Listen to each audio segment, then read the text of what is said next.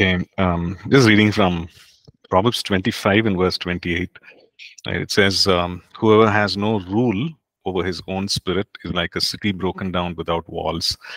Talking about a condition that could happen to us if we don't have self-governing ability, we don't have any rule over our own spirits.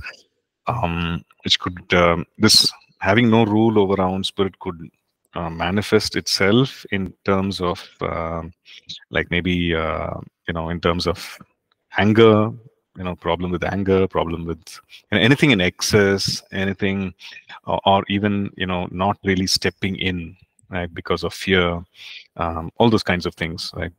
So he's talking about, it's like a city that is broken down without walls, which means that the person is in a very vulnerable state, right? It's like a city that is broken down. And in olden days, we know that the walls of the city or the gates of the city are really the protection, right? The walls could be so thick, and we learn about, read about Jericho and how, the historical information is that two chariots actually could go side by side on those walls. And even modern day, you see the, the Great Wall of China, and you see that that is the, the possibility of having a wall. So such a wall is like, like a protection.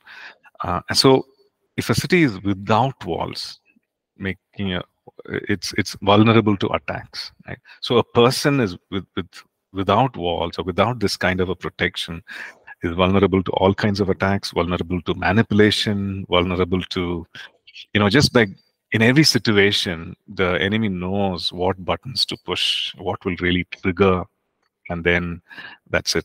There's no. On the other hand, we see Galatians 5, I think it was verse 23, which says that the gift of the Spirit is self-control. The fruit of the Spirit, the work of the Spirit in a human, in a believer's life, the end result is self-control. That means self-governing ability. So the Spirit of God really wants us to come to a place of strength, come to a place of, not from a, live in a vulnerable state, but really live a guarded, protected life.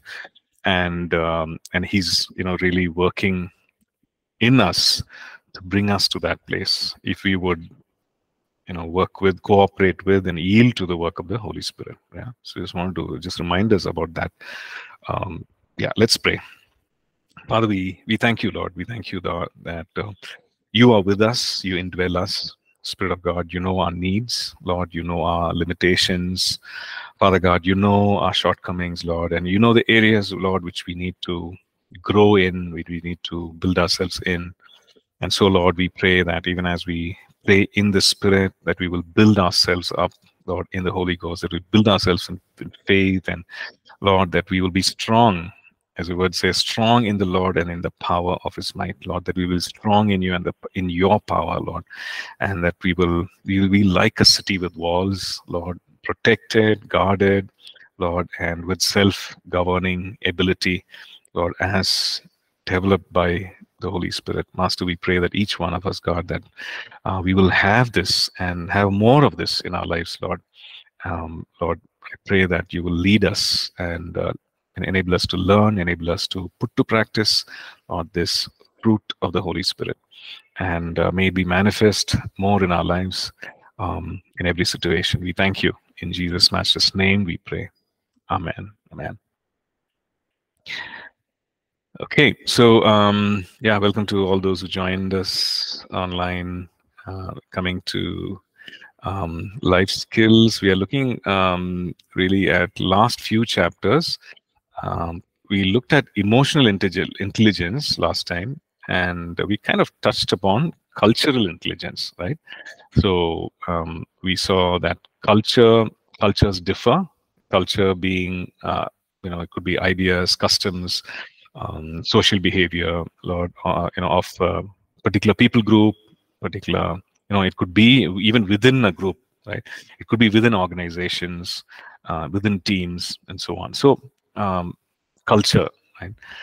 It's not only different nationalities or different ethnicities, but it could also be people of the same nationality, but within certain age group, right? maybe a certain language that they speak, the culture could differ, right? So what is this cultural intelligence that we're talking about? Okay, let me just quickly share one. Actually, I just want to share a picture. 1 second.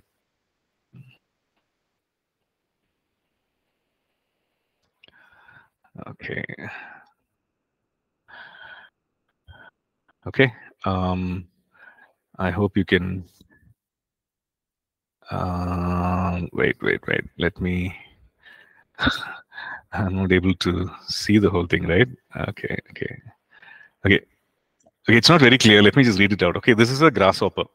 Okay, this is a grasshopper. It's an insect. So it has 3 countries. This is an advertisement by HSBC, Hong Kong and Shanghai Banking Corporation. So this is what, the first thing is. It says USA, pest.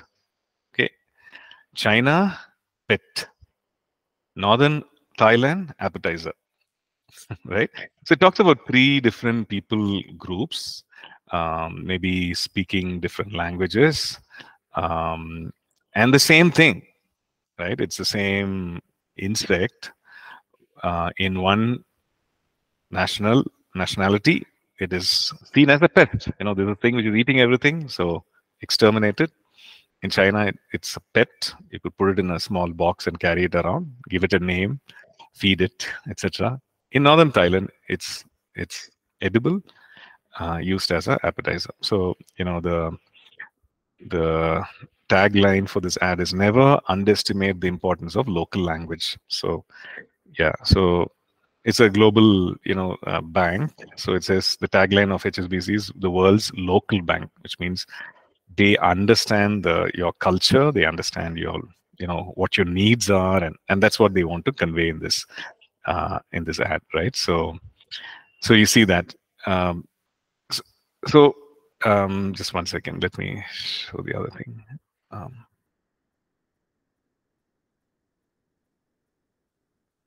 Oops.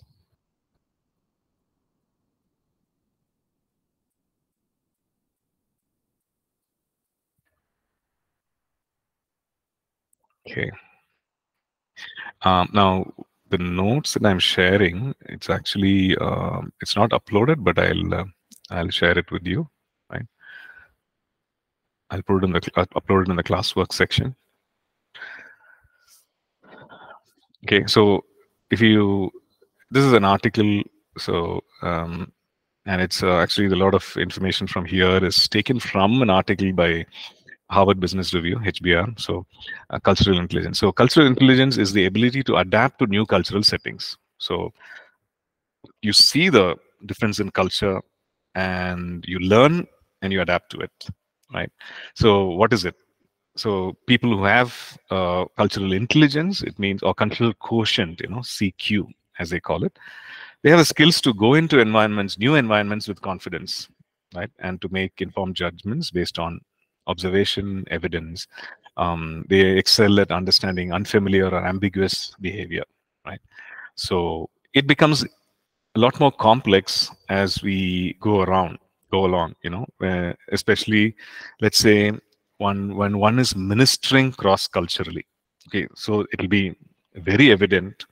For example, as Indians, that's the complaint, most people have when interacting with Indians, are you saying yes or are you saying no?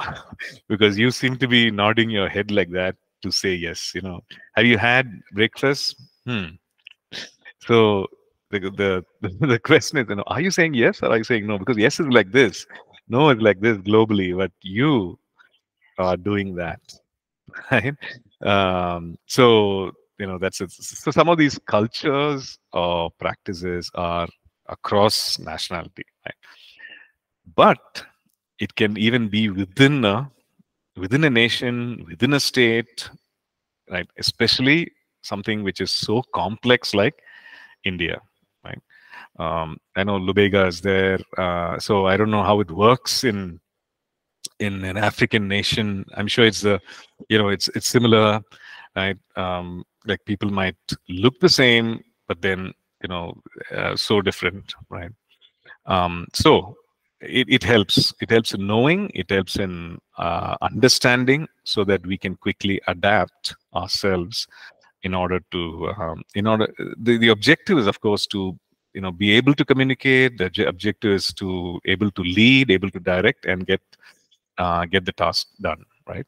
So in the HBR article, talk about three things, three components, and of cultural quotient or cultural intelligence. One is the head, which meaning that you have the knowledge, you have the learning, understanding of you make an attempt to understand.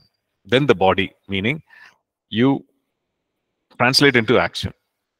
Okay, so whatever you've learned, you put it to practice. Like, for example, in certain parts of the country, well, the way of greeting is not to shake hands. Especially when it comes to the opposite gender. Maybe some parts of the nation, right? It's, or maybe some people groups, you don't shake hands, right?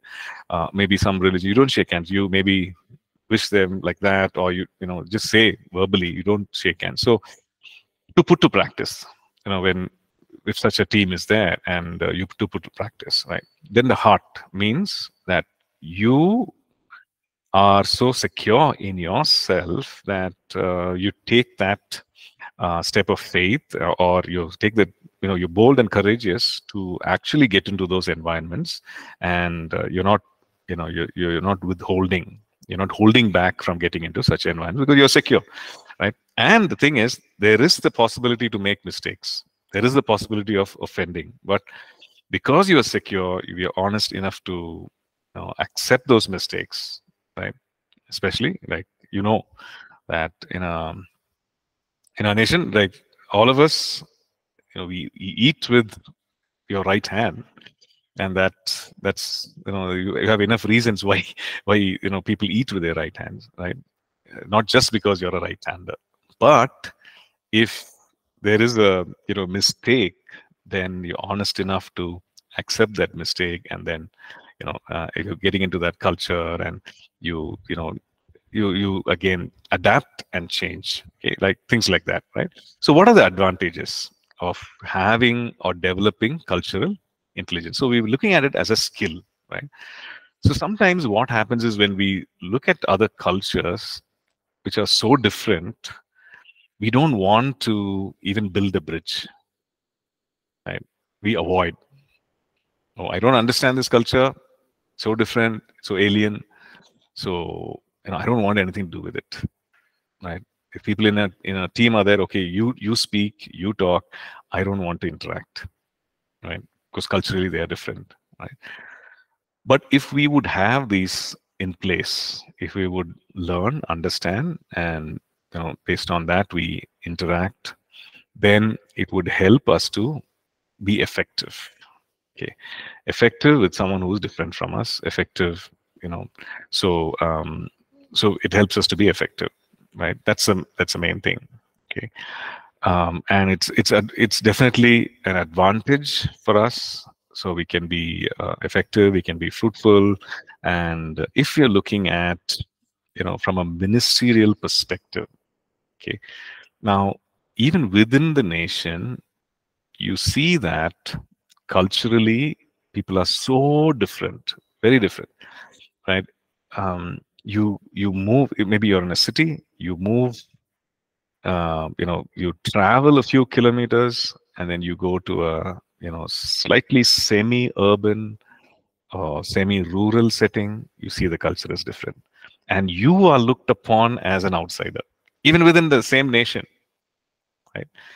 Right. So such are the differences. Right? That's the reality of it, right? So it helps if we are thinking of reaching out, if you are thinking of ministering, serving with the gospel. It helps to know the culture. It helps to be emotionally intelligent, right? In our communication, in our behavior, everything. It helps. Like simple things, like when people go up north, we see that in certain rural settings, we say that, okay, women are covering their heads. It is not just a religious thing, but it's a custom, social custom, right? That is how they are. like they cover their head. And recently I was in another, like a rural setting in a different state, and well, people everywhere, they were covering their head, right? So that is a social thing. So if as women, women go to minister, it it would be a good thing. It's not something like something constraining or restricting, or it's not a bondage, that it's a social custom. So as women, if we are ministering there, it helps if the women also cover their heads. So what does it convey? It conveys that, hey, we are not different, and culturally, uh, we are doing this. We're building a bridge. We are sensitive. So they're able to receive what you have to share, receive the message, without these things coming as biases, without these things coming as barriers, right? Okay. So how can I improve my cultural intelligence? Okay.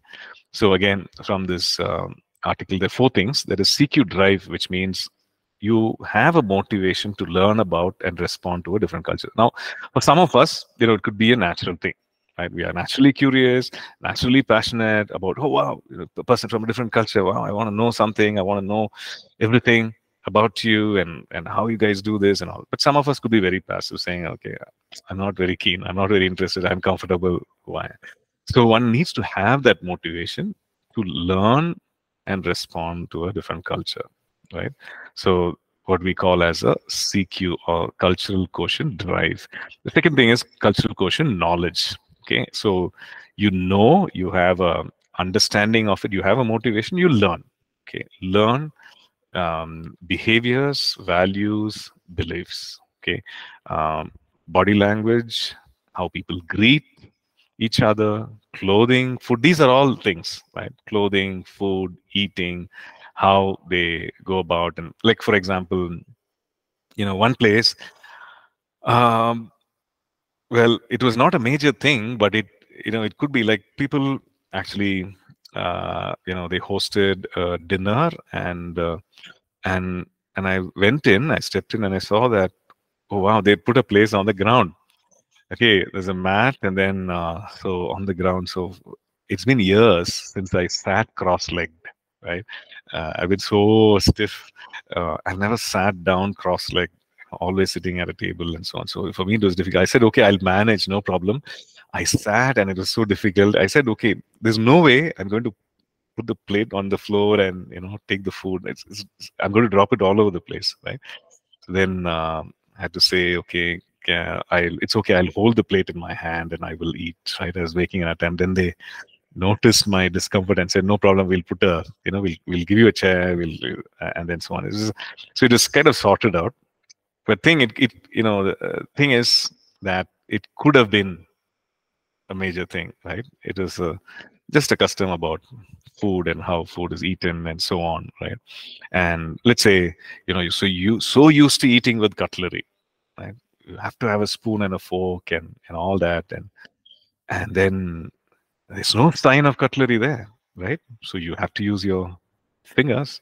So you better do that, right? So, and if you're not, so these are things, right? So it's cultural knowledge, cultural quotient, where increase in cultural knowledge. And the third thing is you have a strategy, right? Which means that culturally sensitive, as we have strategies for, let's say, missions or ministry, and it could even be things like, maybe you're working for an organization, and it's about the product or the service that you're going to extend in that particular region. It could even be that, right? So we need to have a strategy which includes being sensitive to culture, which includes not offending culturally, right? So it helps that. So the strategies, how does it, how do we, what things would help is to question, to question and see why is it, if there's acceptance, why is there acceptance? If there is low tolerance or low level of acceptance, why is this? Why is it happening? Is it because of the message itself? Is it because of various other factors? is the culture, that is because of which there's so much of pushback, right?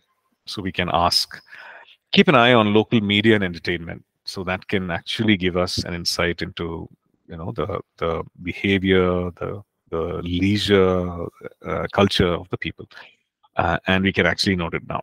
Okay, and the last one is also is about the action.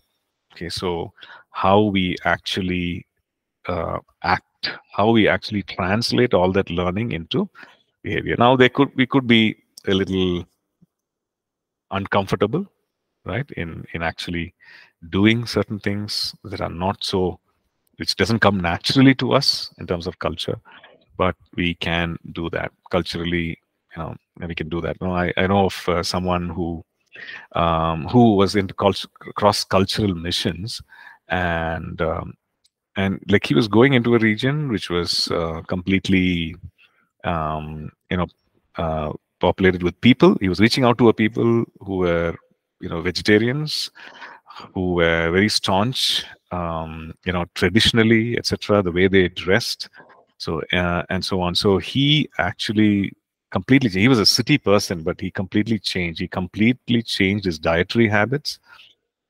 He became a vegetarian. He changed the way he would dress himself, right? So he changed from wearing jeans and t-shirt to wearing something that was a lot more traditional, like a dhoti, and the way the dhoti was worn, and and maybe like a kurta kind of thing. And he learned the traditional instruments of that region and so on. So he made that shift. He made that learning into action.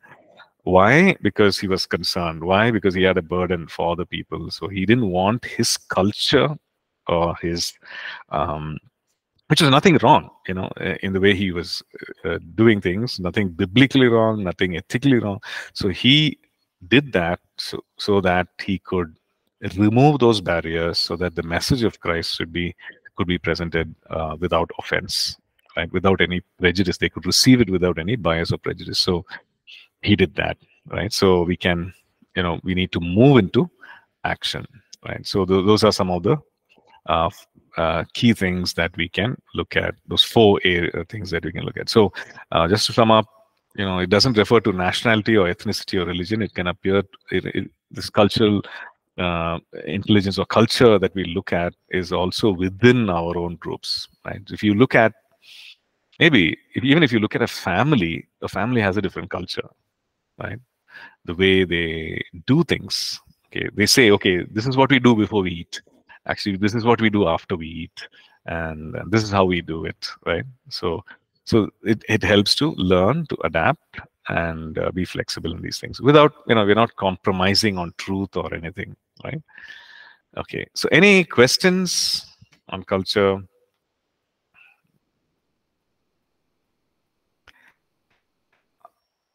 Anything? How flexible can we be?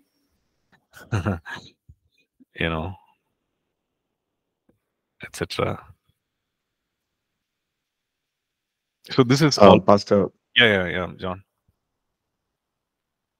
Pastor, let's say coming to food, and if our culture does not, Mm, uh, let's say we are not used to eating one type of meat, and if you are in another place sharing God's okay. word or ministry, and they are okay to have such kind of meat, and they are serving us, Mm. how should be our response? Oh, we are not okay to eating certain kind of meat, and they are Yes, okay with it, and they serve us. yes, Okay. Well, we can politely refuse and say, okay, I'm not used to this, and but I'll have more of that, the other thing. Um, but also, okay, I've read accounts of missionaries saying that they they didn't want to offend, but they actually did it, and it was like it was a tough thing. It was more of I don't know if it was reptiles or like worms or things like that, but it was something of high protein, definitely nutritious, but something that the missionaries were not used to. But they went ahead and did it, because it was the first meal that they were offering, and they had originally been hostile, but they were making, they were uh, extending friendship, so they went ahead and shared in that meal. So it depends, right? If if you want to excuse yourself, you can always do that. Um, yeah, Yes, Pastor. Thank you. right. Okay. Yeah. And also, I think, see, Paul says he became all things to all men in order to win a few, right? So definitely he was talking about the kind of people he was, definitely not about compromising the truth of the message, right? But about culture, about the other things, about the external, in order to build a bridge. Yeah, Jeffina, you want to ask?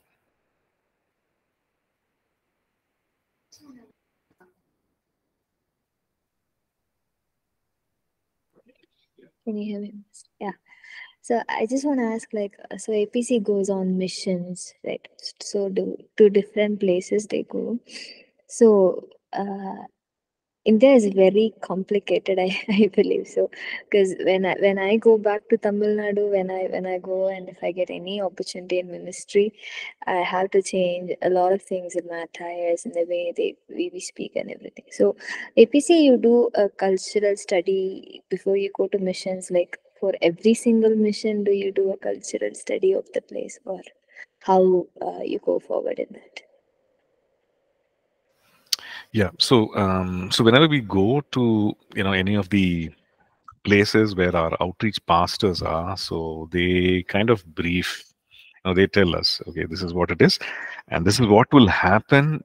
You know, as you minister, this is what is expected, etc. So externals, of course, when men go, it's more or less we are told it's a guideline that we wear simple clothes and we also wear, to the most part, formal wear. Like we don't, no no shorts, no no cargos or jeans or whatever.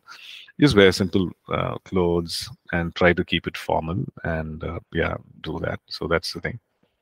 External clothing. For women, if it is a practice of the women to cover their heads, the women also cover their heads and do that. Forms of greeting, go with whatever is the norm over there, right? So yeah, if it is shaking hands, you shake hands.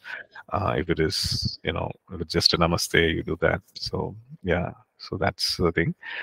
So there's no intense briefing as such because we already have a presence there, like in terms of the pastors or ministry happening there, and most of our, you know, um, missionary or missions trips have been to these regions. So there's already someone who's representative there, and then who can brief us on these things. So it makes it so much more easier, yeah, and to adapt.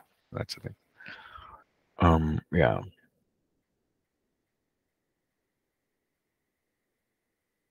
Okay.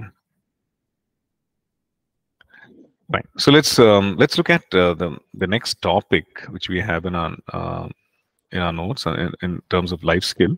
That is the whole thing of change. Okay. What is this change?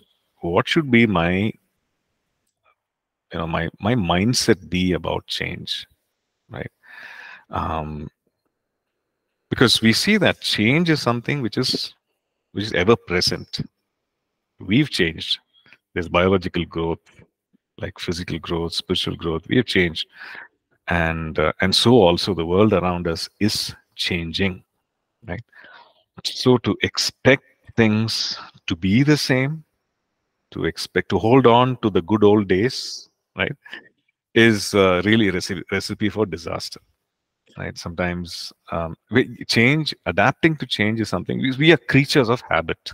Okay, let's face it, right?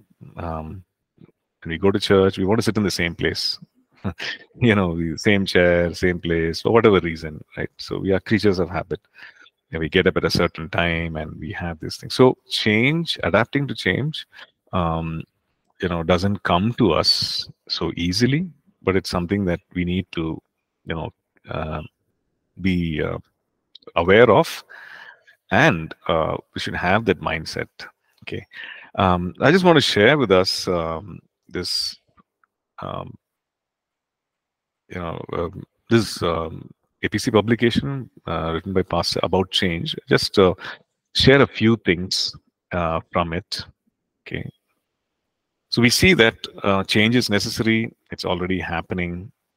It could be an event. It could be a process. So what does it refer to? It refers to something that is going to be different from what it is. Okay.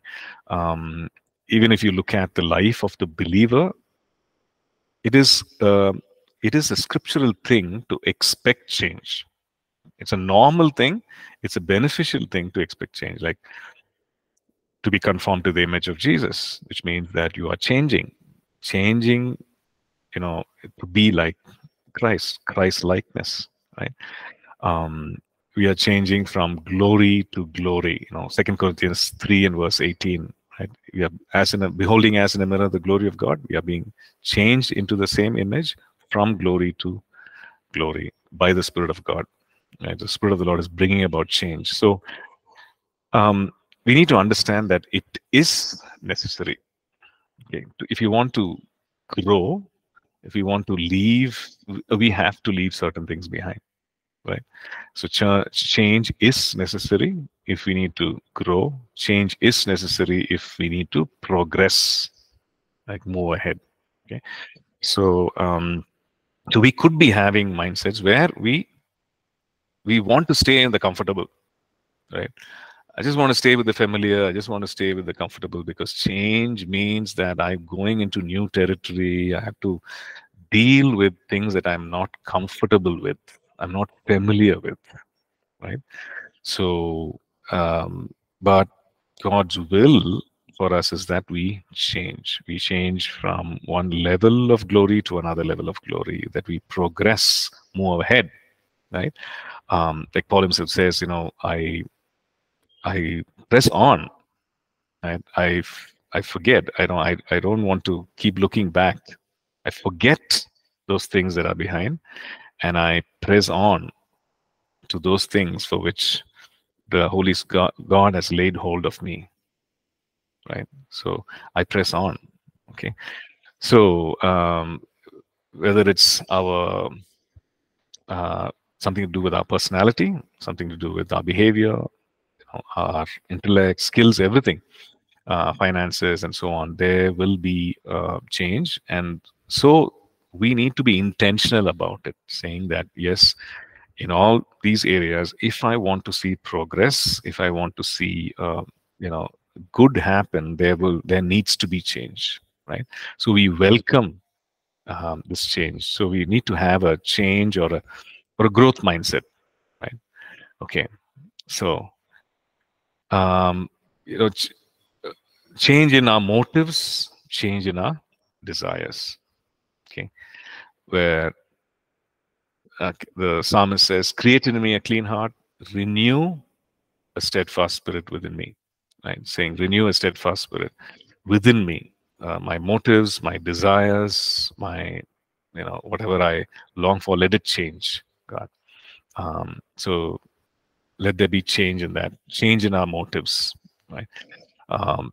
Maybe it's a motive or a desire, if it is wrong, if it is fleshly, ask the Lord to change, right? Confess it, let go of it, and change. We don't have to be burdened by saying, okay, I'm living with this, I need to carry it. No, we don't have to, right? We can look forward to change. We have the resources that empower us to change, the presence of the Holy Spirit, the Word of God, right? So our motives, our desires, everything can change, can be purified, refined, and change. Our motives in ministry, right? Okay, so I'm just looking at these various areas where we can expect change or intentionally move in changing, right? Change in our thinking. Now, these are main areas, right? Change in our thinking, change in our attitude, change in our speech, our communication, and behavior, right? And of course, we know Romans 12, right? 12:2, and the second part of it, it says that do not be conformed to this world. Don't fit into the pattern of the world, but be renewed by, or be transformed by the renewing of your mind. Okay, to be transformed, renewing of your mind, meaning your thoughts, your attitudes. Let it change. If the thoughts are keeping you down, if your thoughts, if you actually think about it, our thoughts are keeping us where we are. Our current state of behavior, our current state of progress, or where we have come from. It's because of our thoughts which have changed, which have elevated us, which has transformed us. We have come to this place. One of the factors. And well, God changed us on the inside. He gave us, maybe we received healing, we received wholeness, we received strength, we received hope, but it all led to a change in the way we saw things, right? A change in our faith, even a change in perspective, and because of which we have moved forward. You said, okay, I'm going higher. I'm taking a step higher, right? So a change in thought, a change in attitude, right? Maybe these attitudes we have, which was crept, over a period of time. Maybe we went through some experience, went through, the environment that we lived in. We have, that kind of an attitude, right? I remember, my dad really didn't have a very positive attitude. Like, he was very careful. He was like thinking of the worst, which is helpful, but then which means you prepare well, etc. So that's the positive side of it. But then you always saw the glass half empty, right? You always saw, okay, what if something worse happens? What if you lose this? So to the point that, hey, don't get into these things. Right? Don't take up responsibilities. What if you mess up? That kind of thing. So you carry that attitude with you, and then you want to see change. You want to see progress. Okay? So which means that our attitude, if one has that kind of an attitude of a pessimistic attitude, that has to change, where you recognize your identity is not from the environment. Your identity is who you have become as a new creation, and therefore your attitude has to conform to your identity, right? So there's change in that. We expect change. We work towards change in that, right? A change in our attitude, right? So which we see possibilities, we expect possibilities, which is faith, right? According to the Word of God. It's not assumption, it's not presumption, but grounded in the Word of God, where we come to a place of having a positive attitude. Not for the sake of saying, hey, I need to be positive all the time. It's not like that, but really grounded in the truth of God's Word. This is what God's Word says I am, and this is what God's Word says I can be, right? Therefore, my attitude, I will change my attitude. Okay. Okay. So what are some things like, maybe our desires are small, our aspirations are very small or low, right? So with a change in attitude, with a change in thinking, we can actually think big, dream big, aspire big things, right? Who was it who said, expect great things from God, attempt great things from God, expect great things? Who was it? William Carey? Or we have one of these. Maybe you can do a quick Google search. I don't know if it was John Wesley or William Carey. Yeah. So expect great things, attempt great things for God, right? So that comes from a place of, again, change. William Carey, okay. And yeah, I think we see it in his life, right? In the face of so many challenges, and he attempted great things, he expected great things, and by no means is it his accomplishments in ministry. No means any, it's not small in any way. It's a big, so many languages, the Bible, being translated into, so much of social change, etc. Right? So, okay. Right. Okay. So so in terms of attitude, it can be that, you know, maybe one has a very complacent attitude, maybe a, you know, very passive attitude, but you know, we need a change in that. Okay, certain things can be, maybe there is delay because we postpone things because we fear change, right? We postpone things because we are perfectionists, maybe. And we say, we think that, okay, we're not ready enough, we're not skilled enough for whatever we need to do, right? Or we won't want to make a mistake. And so these are reasons why, you know, things are put off, right? So but we need to change that. So thoughts, attitude, and change, and speech can change. You know, our confession, our speech, our conversations, everything changes, and so our behavior also change. You know, the thing is, we growing up, we had this thing. You know, especially in school and college. You know, if you scored high marks, you know, you were seen as someone very different, and so you know, so people will actually downplay it. Oh, I really don't know how I got this marks. I really don't. I didn't study at all. You know, I don't know. I think it's a fluke. Just got it like that. I don't know. And also, there was a much glorifying of failure. Okay, so if you failed in like 2 papers, 3 papers, at least among the guys, it was like this. You know, guys would say like, I got, you know, each area was called a cup. So I got 3 cups. You know, I got 3 areas, 3 papers I failed, and you know, that was a culture thing, right? So, but we need to change that, right? So your attitude and your behavior, everything changes. Your expectation is like, hey, I want to do well, right? I want to do well, and I'm not really apologetic about. I'm not going to be apologizing for doing well. That is what is, you know, I want to progress, and I don't want to. I'm going to be comfortable wearing it. Right? I want to be comfortable walking in that progress. I want to be comfortable walking in that success, right? So yeah. Okay. So the other thing is that there are certain changes that happens which are unexpected, right? So, for example, because, you know, as believers, we're open to the work of the Spirit. God does some changes in us. You know, maybe events, people, you know, divine appointments that really launch us into a divine destiny, right? So, if we are, you know, if you are careful, or if you are just led by the Spirit of God and yielded to the Spirit of God, you realize that, hey, God is doing something. You know, this is an this is an unexpected thing. It's an unexpected change, but let me go with it. And we can't reason things out. We can't, you know, I mean, explain each and everything. It's a work of God, right? Like for me in my life, me coming to, you know, saying yes to an invitation to lead worship at a church changed destiny, right?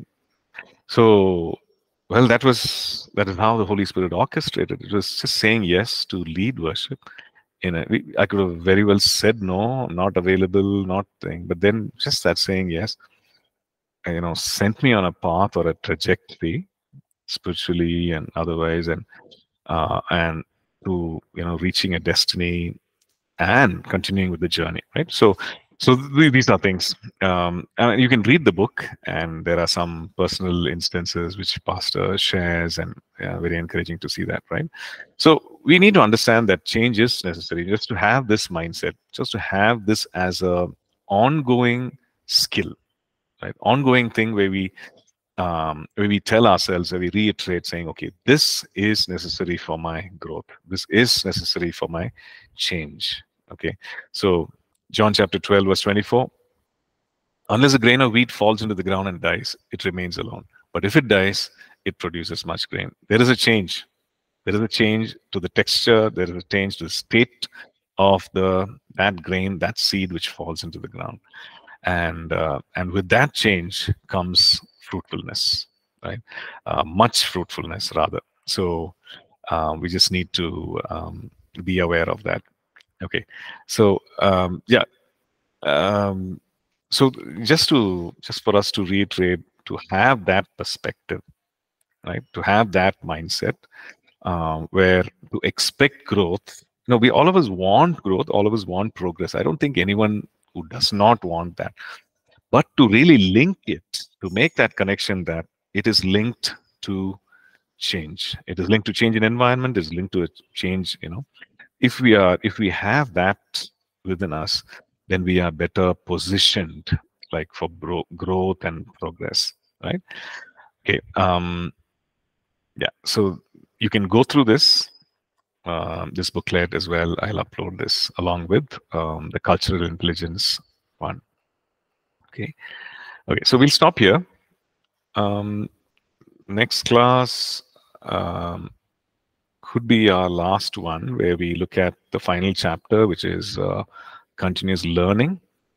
And I haven't posted the quiz yet. Okay, so I'll do that. I think in the announcement I actually made a thing saying that during the day I couldn't do that, so I will post the quiz for the online class and for the in-person class. And for the e-learning students, it will be posted, and then you will have the information on your discussion page, right, as a post, so you'll know about it. Okay, so we'll stop here. Thank you. God bless. Bye-bye.